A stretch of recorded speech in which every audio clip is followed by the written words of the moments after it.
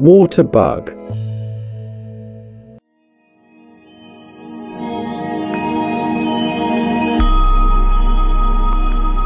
Bodies of water bugs are flattened and elongated, and their legs are also flattened. Usually, they have two very huge compound eyes. They lack ocelli, a characteristic shared by many other insects in the suborder Heteroptera to which they belong. Water bugs may tuck their slender antennas into grooves behind their eyes.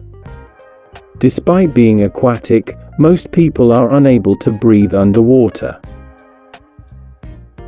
Instead, they have a retractable breathing tube that they may extend to the water's surface to use as a breathing apparatus.